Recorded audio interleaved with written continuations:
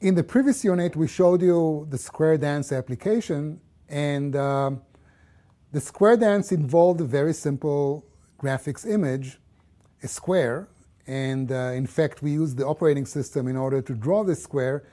In many applications, you have to use some more fancy graphics, some less regular polygons than squares and rectangles. So what do you do when you have to create high-performance graphics?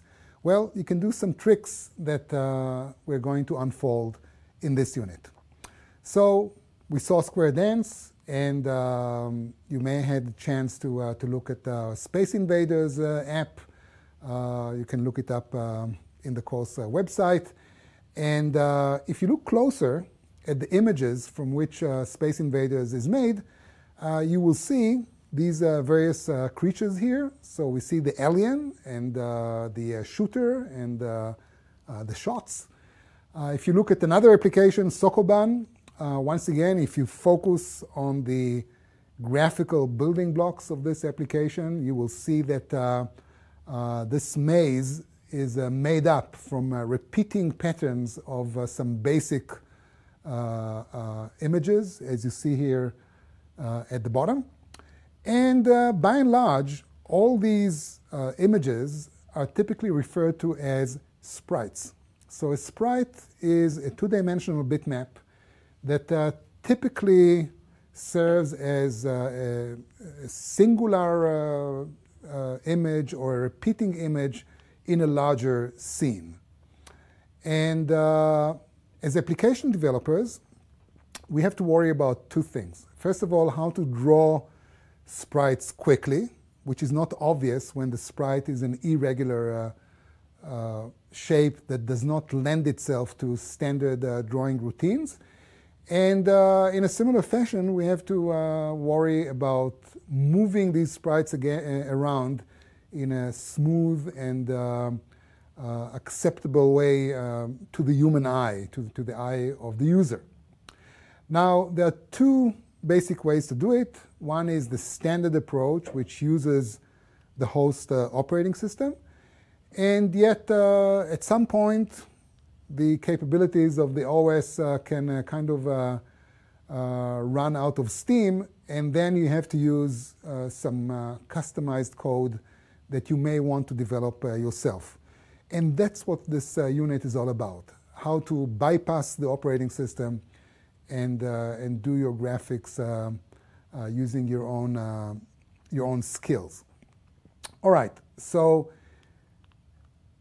the graphics that you're going to create in Jack at the end of the game is going to execute on the hack computer. And the hack computer, if you recall, features a 32K RAM. And as you may recall from Project Zero, the computer is organized in such a way that there is an 8K address space, which is dedicated to the screen memory map, and there's a single word memory map, which is dedicated to the keyboard.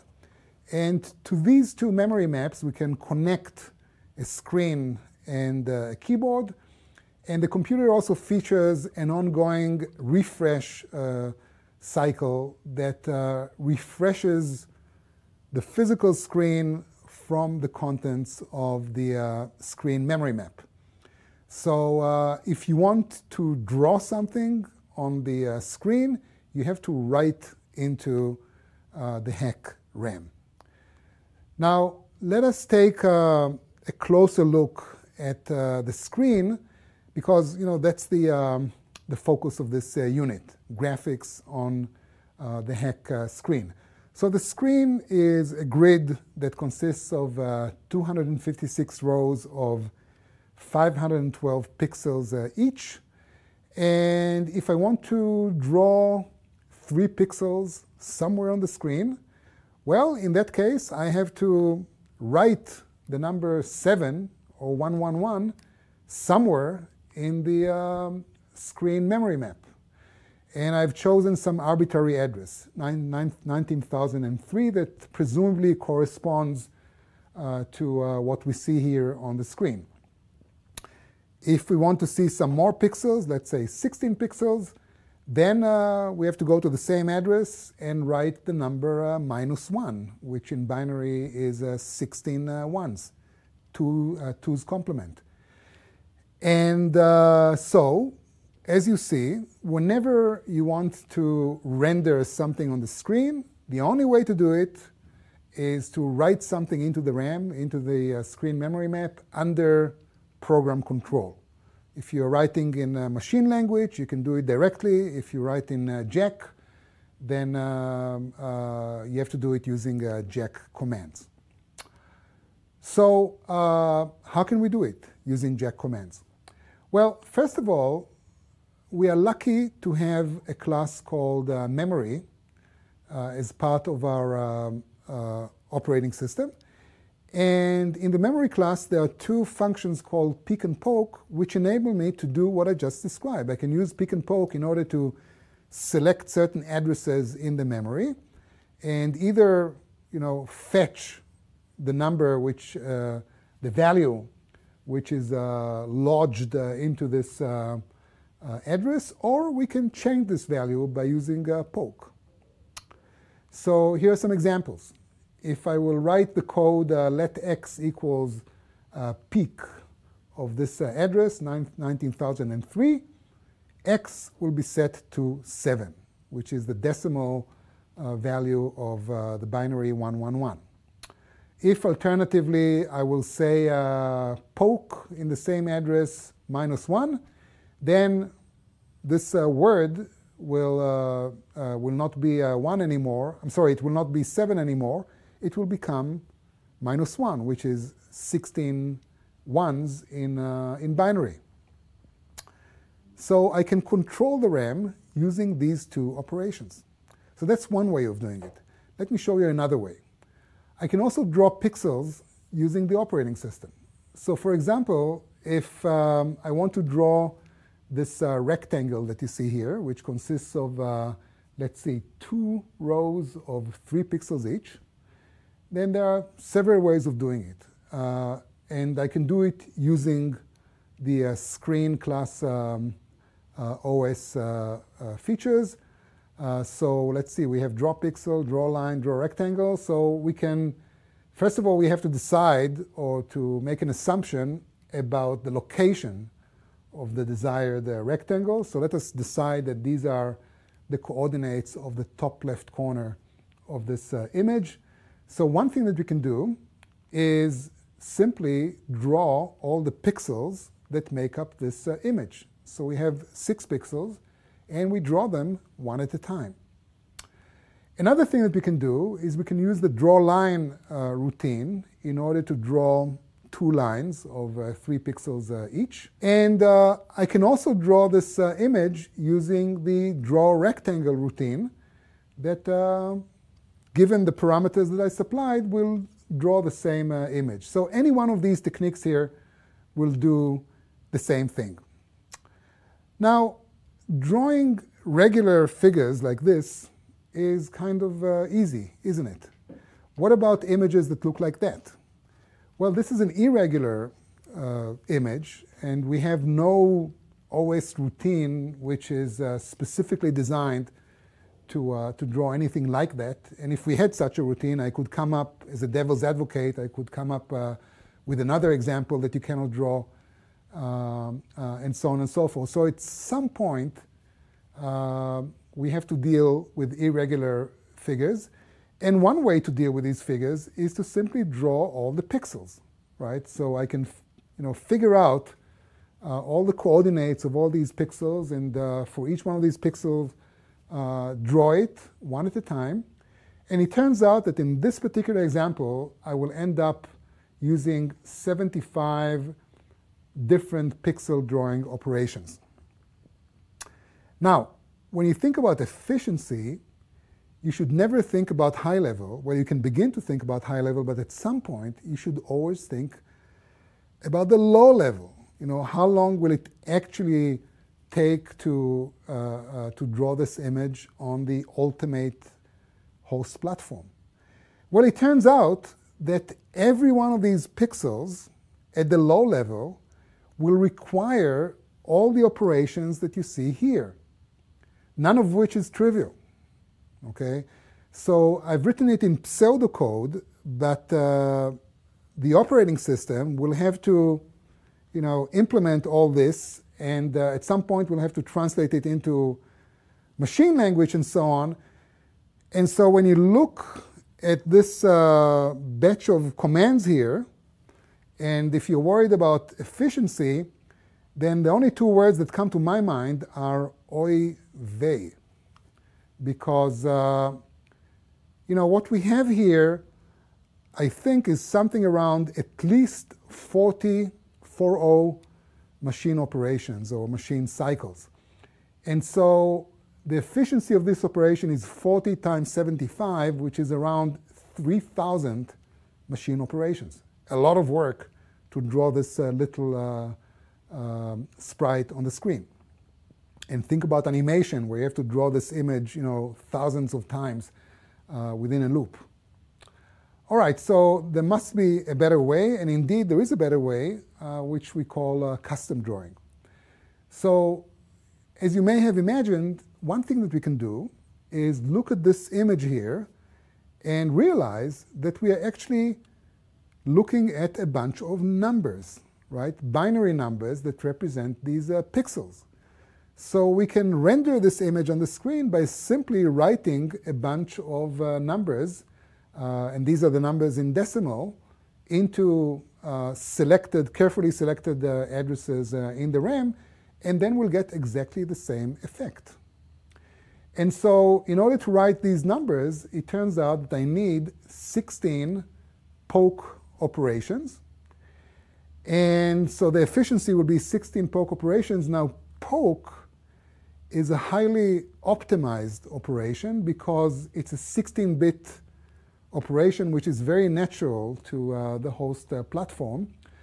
And so it can be implemented with, I believe, 4 machine operations. So we have 4 times 16, which is 64 operations compared to the 3,000 that we had before. Significant improvement in terms of efficiency. All right, so we can continue to talk about custom drawing, and now I'd like you to note that we never draw these sprites in isolation. They are always located in a certain location on the host screen. So let us not forget that we have to decide about the exact addresses of these values, and that's what I want to do in the next few minutes to discuss the addressing scheme. So first of all, recall that what we see here on the screen is a rendition, an ongoing rendition, which is refreshed all the time, of the 8K screen memory map on the host RAM. So let us focus only on the memory map, and let us renumber the addresses of the memory map from 0 to 8K. And let us remember also the coordinates of the top left corner of the sprite. And I have filled in some bits into the memory map that illustrate what we actually see in the memory when we see this sprite on the screen. So let's see. The first row of the screen, which is 512 bits or pixels, is represented by the first 32 words of the RAM. And they're all zeros because nothing is drawn there. And here we see the 32 bits, the 32 words that represent the next row, or the next 512 pixels, if you will, from which the screen is made. And then at some point, we'll get to the address where the sprite actually begins. And we see that we have a bunch of zeros and then a bunch of ones and a few more zeros. Well, you see, these are the bits that represent the pixels that show the top hairline of the avatar. Okay, so these ones are the hairs that stand on his or her top of the head. And then the next 32 words represent the next row of pixels in this image. And as you see, we have a bunch of zeros, then we have 2 ones, more zeros, 2 ones, more zeros. Well, these ones are the edges of the head of the avatar, the hair that the avatar has here, and the lack of hair that he has in the middle is the zeros. And it goes on. And at some point, we get to the bottom row of the avatar or this bitmap. And here we see the bottom outline of the shoes of this figure with a single 0 pixel in the middle to separate the 2 shoes from each other. So what you see here is the mapping between the 2-dimensional screen on the right-hand side and the vector of 16-bit words from which the memory of the host platform is made. All right, now, therefore, with that in mind, if we want to draw this bitmap, we have to enter, as I said before, a bunch of 16 poke operations with carefully selected addresses. Everything begins with a certain constant ADDR, and ADDR is the first word that we want to draw in the RAM. Now, if I want to turn this into absolute addressing, then I have to add to ADDR, first of all, the base address of the screen memory map in the host RAM, which is 16,384. And then I also have to add to it the location on the screen, where I want to, or sort of the computed location that corresponds to the point where I want to start to draw this avatar on the screen. Once I will add up these 2 constants, I will have the 16 operations that will end up drawing the avatar on this exact location on the screen. Now, you may agree with me that all this accounting is quite disturbing and tedious, and therefore you will be very happy, I think, to realize that we provide a tool that does all this automatically for you. We have a bitmap editor provided to you courtesy of Golan Parashi, who is one of the students who took this course.